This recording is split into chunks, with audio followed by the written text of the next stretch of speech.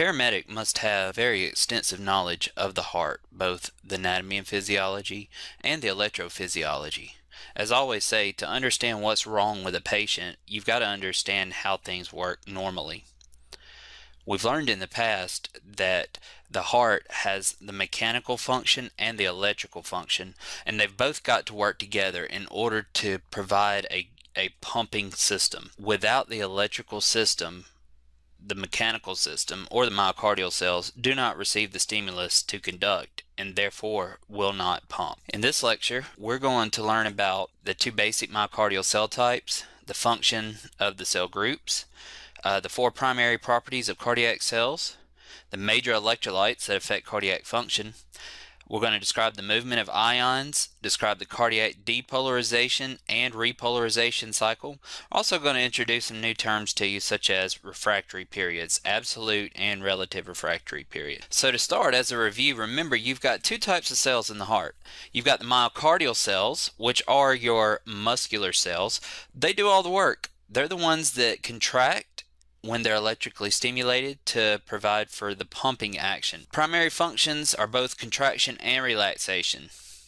Physical contraction in myocardial tissue generates blood flow. Then you've got your pacemaker cells.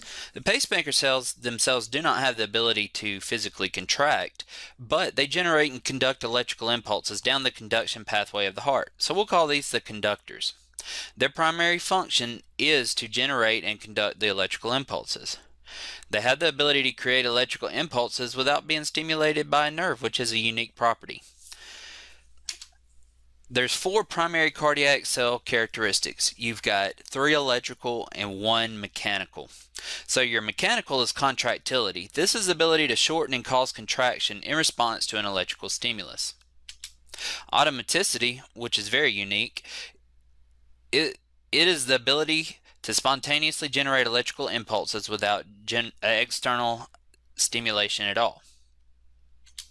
Then you've got excitability.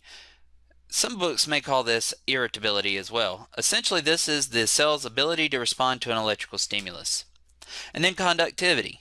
Think of the cardiac cells as a network of power lines that they've got to send the electrical conduction from one transformer to the other. How do they do that? Through the conduction of the transmission of electrical signals. So here's just a table showing these in general. Automaticity, you're going to see these at your nodal tissues and along your electrical conduction network. Excitability, all cardiac cells have the ability to receive an outside stimulus. Conductivity, all cardiac cells will conduct. And contractility, which again is a mechanical function of the myocardial cells. So in order for you to have a depolarization response, in order for the electrical conduction cells to actually do what they're supposed to do, there's a huge role of electrolytes that plays in this. An electrolyte is a substance or compound whose molecules dissociate into charged components or ions. When it produces a positive charge ion, this is called a cation, and charged ions that do not have a charge, these are called anions. Your 3 major cations, or positively charged ions, that affect cardiac function include potassium, sodium, and calcium. Potassium performs a major function in the cardiac depolarization and repolarization cycle. Sodium is a vital part of the depolarization of the myocardium. And then calcium, it plays a huge function in the myocardial contraction. Magnesium and chloride are also important cations, but for the purpose of this lecture, we're going to focus primarily on sodium, potassium, and calcium. So in order for you to actually have a depolarization, you've got to move the ions from inside the cell to the outside of the cell and vice versa. A cell that's in its resting potential or at rest is negatively charged compared to the extracellular space.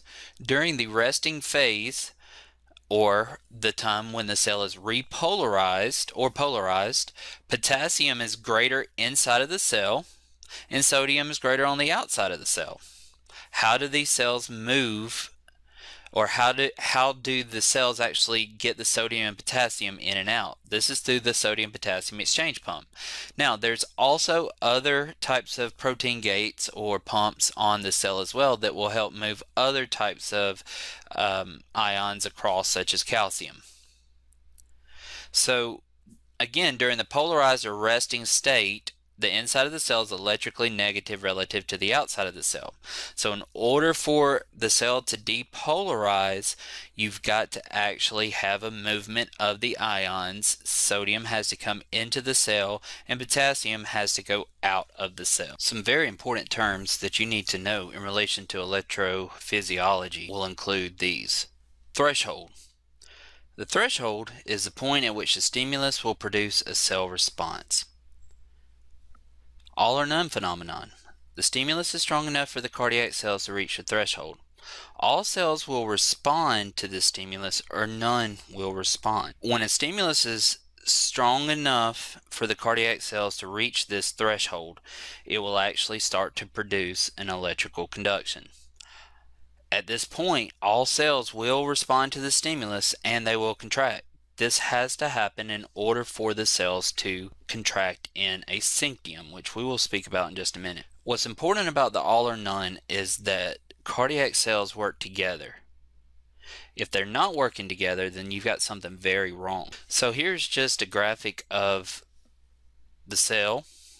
In this case, we're going to say it's a cardiac cell. If you note here that the outside of the cell is positively charged, the inside of the cell is negatively charged. It's saying it's around a negative 70 millivolts. Anywhere from negative 70 up to negative 90 millivolts is the normal resting charge in which the cell must have in order to stay stable. During this resting state or the polarized state, extracellular sodium keeps the outside of the cell more positively charged than the inside of the cell where the potassium ions hang out. So in order for the cell to reach a point to where it depolarizes, you've got to have a movement of sodium inside of the cell and potassium outside of the cell. Several more very important terms for you to know. Resting membrane potential. This is a state of a cardiac cell in which the inside of the cell membrane is negative compared with the outside of the cell membrane. This exists when the cardiac cells are in the resting state. Action potential. The action potential refers to the membrane and the movement of the ions inside and outside of the cell. This is a 5-phase cycle, which we'll talk about the phases later in this lecture, that produce changes in the cell's membrane's electrical charge. This is caused by stimulation of myocardial cells, which extend across the myocardium, propagated in the all or none fashion. Syncytium is really what has to occur. We've got to have a syncytium. So everything needs to work together. The electrical conduction system needs to reach, the cell needs to reach its threshold, then it needs to actually respond to the stimulus and create a conduction in which that conduction is passed along to the other electrical cells, at which time those electrical cells will actually send a stimulus to the myocardial or the muscle tissue to actually contract. So syncytium refers to cardiac muscle cell groups that are connected together and function collectively as a unit. Polarized state is a resting state of a cardiac cell, wherein the inside of the cell is electrically negative relative to the outside of the cell.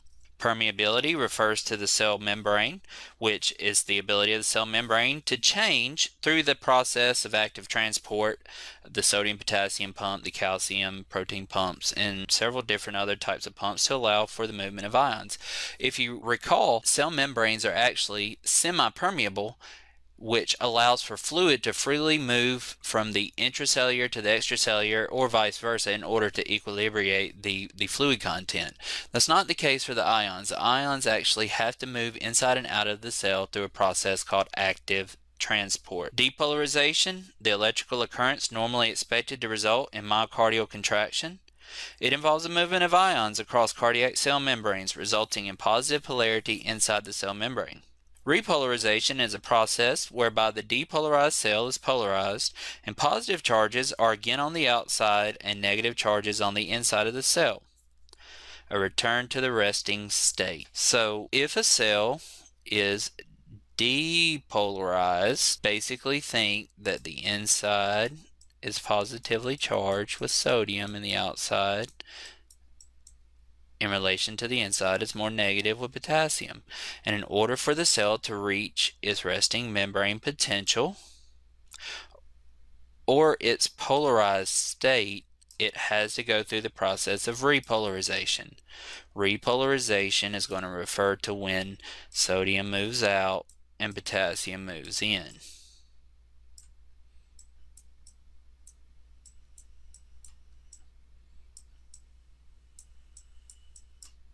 The mechanical pumping action of the heart can only occur in response to an electrical stimulus. Muscle fibers must be stimulated to contract. Remember, the process of automaticity, that only refers to the electrical cells of the heart. The electrical cells of the heart are able to, without a stimulus, perform a self-depolarization. That's automaticity. The mechanical cells, or the muscle cells, they're not able to do that. They must receive an electrical stimulus in order to physically contract to cause the pumping action. When they receive the impulse, this causes the heart to beat because of a series of complex chemical changes within the myocardial cells. The myocardial cells are bathed in electrolyte solutions. Extracellularly, again, is sodium. Intracellularly is potassium. And the chemical pumps, in this case a sodium-potassium pump, help maintain the ion concentrations depending on what state it is in. So again, depolarization is a process of discharging resting cardiac muscle fibers by means of an electrical impulse that stimulates contraction. When the cell receives a stimulus from the conduction, the permeability of the cell wall changes to allow the sodium ions in. Think of it as the stimulus that activates the active transport of the sodium-potassium pump. When the sodium moves in, it makes the inside of the cell more positive. Depolarization spreads through the syncytium, which causes the mechanical contraction and the pumping action. The pumping action, the mechanical contraction, can only occur if calcium ions enter the cell as well. So this is just a simple depiction of what we've been talking about for a few minutes now. During the polarized or the resting potential state, note that potassium is inside of the cell and sodium is outside of the cell. Well, what happens when this cell receives a stimulus to contract? Well, it reaches its threshold. At that point, it will stimulate the sodium-potassium pump to activate, and at a rate of 3 sodium ions to 2 potassium ions, you'll have sodium rapidly entering the cell and potassium moving out at a much slower rate. Once the sodium is reached and the inside of the cell has now reached its positive state, then the action potential has occurred and the process of depolarization has occurred. Once that's occurred, then the cell must get back to its repolarized state. The repolarized state allows for potassium to be back in the cell, and it'll be more negatively charged, and sodium will be outside of the cell, and extracellularly you will see a positive charge. So this is just an image of the sodium-potassium pump, which is showing that through the process of activation through the stimulus, ATP must work on the pump to allow sodium in and potassium out, and vice versa, to get back to the depolarized state. Here's some more important terms to remember. Membrane potential. The resting membrane potential is the resting state or the polarized state of the cell. Remember, the inside is negative and the outside is positive. And in order for an action potential to occur, you've got to have a change in polarity, which produces a change in cells, electrical charge caused by the stimulation of the myocardial cells. So how does this action potential actually occur? The action potential at any point on the cell membrane acts as a stimulus to adjacent regions of the cell membrane. Remember, you've got to have a stimulus in order for the action potential to start, unless the cell has went through the process of automaticity. The action potential of a typical myocardial cell can be divided into 5 phases: phase 0 through phase 4. You actually have on the cardiac contractile tissue, you have what's called fast potentials, and that's what we're going to talk about right now: 0, 1, 2, 3, and 4. The slow potentials, they slow the influx of calcium and to a lesser extent sodium, which is responsible for automaticity or spontaneous depolarization. But right now I want to focus on the fast potentials, which is found in the myocardial contractile tissue. So this process that we're about to talk about right now has to occur in order for the myocardial contractile tissue to actually contract. These charts here that we're showing is actually showing that during the time of the QRS, during your ventricular contraction, this is phase 0. This is the point in which sodium rushes in, which causes the ventricular contraction. Now I mentioned the slow potential, and that's what's on the SA node. Then what you will notice here is that once you have a rush of sodium into the cell and you have contraction, then the rest of the time here from phase 1 all the way to phase 4, this is going to be your time in which the cell is going back to its resting potential. So again, we're going to talk about the 5 phases of the cardiac action potential. If you're using the 8th edition, Nancy Caroline's Emergency Care in the Streets, this information can be found on page 969. The first phase, which is phase 0, during this phase, this phase begins when the cardiac muscle cell receives an impulse. It receives the stimulus. Sodium moves into the cell through the sodium channels, which causes the interior of the cell to become electrically positive relative to the exterior. This results in a charge to the transmembrane potential from -90 to about -70. Then it reaches its threshold, and still more sodium channels allow a rapid influx of sodium. You've got to have a rapid influx of sodium during the next phase, or during this phase, in order for you to reach that action potential. What this is going to do is it's actually going to increase the inside of the cell from a -70 millivolt to a +30. At that point, it's reached its threshold, and now it's going to stimulate. Now calcium's moving, but it's moving real slow through calcium channels. The influx of calcium causes the sarcoplasmic reticulum to release calcium for muscle contraction. Then the cell depolarizes and begins to contract, and on an ECG, the QRS complex, so the actual ventricular contraction, indicates phase 0. Phase 1, the cell begins to repolarize. So phase 0 is your depolarization or your action potential, and then from phase 1 to phase 4, you will actually start seeing the return to its resting potential.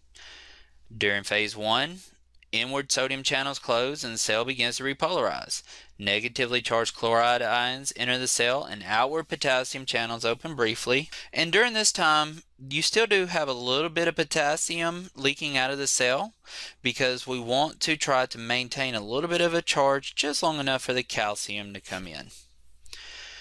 During phase 2, this phase is called the plateau phase, which is going to be the longest phase of the action potential. During this phase, sodium and calcium slowly enter the cells while potassium flows out of the cells. So the point here for the sodium to slowly enter the cell during the plateau phase is just to prolong the charge for just a moment. We're not trying to make the charge go higher, we're just trying to prolong the charge that we have just for a moment. The presence of calcium prolongs depolarization in the membrane, creating a plateau. Then contraction ends when the outward flow of potassium exceeds the inward flow of sodium and calcium. Phase 2 responds to the ST segment on the ECG. Then phase 3, which is the final phase of repolarization. Slow calcium channels close, Calcium is moved out of the cell. Potassium channels open. In the end of this phase, the membrane potential has been restored to its resting value. With repolarization complete, the cell now can respond to a new stimulus. On an ECG, the T wave represents phase 3, and then phase 4 is the actual resting phase. So let's look at it again, this time with the graphics. So phase 0, if you notice, the charge is negative 90 during the resting potential. So during this time, you've got to have a rapid increase of sodium into the cell. So during phase 0, sodium is rushing into the cell very quickly, which rapidly increases the charge up to around positive 20 to 30. So at this point here, you have now reached depolarization. So the inside of the cell is more positive than the outside. As positively charged ions flow into the cell, the inside of the cell becomes positively charged compared with the outside, leading to muscular contraction. So phase 0 really is the contraction phase. Next we have phase 1. This is the early rapid repolarization phase. So if you notice here that it goes from a positive charge to 0 rather quickly. Then phase 2, which is your plateau, or the time in which it maintains a charge. Calcium enters the myocardial cells, so you have calcium entering here. And this triggers a large secondary release of calcium from the intracellular storage sites and initiates contraction. So again, think of calcium in relation to myocardial contraction. You've got extracellular calcium that enters into the myocardial cells, and through different processes, this triggers the release of calcium stores within the cell. Phase 3, also known as the terminal phase, if you'll notice here, you've got a pretty rapid decrease in the charge. Results in the inside of the cell becoming negative. The membrane potential also returns to its resting state. This phase is initiated by closing of slow calcium channels and by increase in permeability with the outflow of potassium. Repolarization is complete by the end of this phase. And then phase 4 is your resting membrane potential. So this is during the time when the cell is trying to rest. Just think of this as the cell trying to rest. The cell still has an excess of sodium inside and potassium outside, and so now the sodium-potassium pump has to be activated to get the rest of it out. To review on some terms, syncytium, cardiac muscle cell groups that are connected together and function as a unit. You've got your atrial syncytium and your ventricular syncytium, and your atria has to contract together and your ventricles have to contract together. And again, your polarized state, this is where the inside of the cell is potassium. The primary intracellular ion will be potassium, and the primary extracellular ion will be sodium. Refractory periods. So the cardiac muscle has a refractory period in which cells are incapable of repeating a particular action. When the cardiac cells cannot respond to any stimulation, regardless of how long the stimulus is applied, this is referred to as the absolute refractory period. Then you have the relative refractory period, which is during the time in which the cardiac muscle cell may respond to stimulus, but it has not reached its full resting potential yet. So please keep in mind at what point the absolute refractory period occurs. The absolute refractory period is during the time which a ventricular contraction is occurring and when it starts to get back to its repolarized state. So the action potential, the absolute refractory period, is at the start of the Q to the apex of the T wave. So the beginning of the Q to the apex of the T wave. Then you have your relative refractory period, which then hits at the apex of the T wave and goes to the end there. So during this time, the myocardial cell may actually still respond to a stimulus This is not good if it does. So the first half represents the absolute refractory period, a period of time from phase 0 to the middle phase 3 in which the ventricles have not sufficiently repolarized to enable another depolarization. The second half represents the relative refractory period. This is the middle of phase 3 to the beginning of phase 4, which indicates that some cells have repolarize sufficiently to depolarize again. Again, don't confuse this. They have repolarized sufficiently to where they can receive a stimulus, but it doesn't necessarily mean that they have reached their full resting potential. So they're going to be very irritable. One of the big issues that you have is a phenomenon that we'll discuss more in detail, but the R on T phenomenon. So essentially what that means is that if the cardiac cell during the relative refractory period time receives a stimulus to contract, you're actually going to have ventricular contraction occur while it's trying to rest. So your R wave on your T wave. This can lead to very inefficient pumping, and it can lead to cardiac arrest. So attempts to ensure muscle is totally relaxed before another action potential or depolarization can be initiated occur in order for the cell to reach its full rest. Use this analogy here.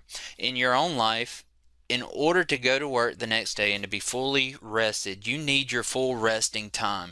You need to be able to get your full rest, your full sleep, and then you can wake up the next morning refreshed and ready in a much very quicker fashion. This is the same thing with the cardiac cells. They must reach their full resting potential and have all of the intra and extracellular ions move back to where they need to be in order for you to have a successful depolarization. If this doesn't occur, then you can have lethal arrhythmias occur.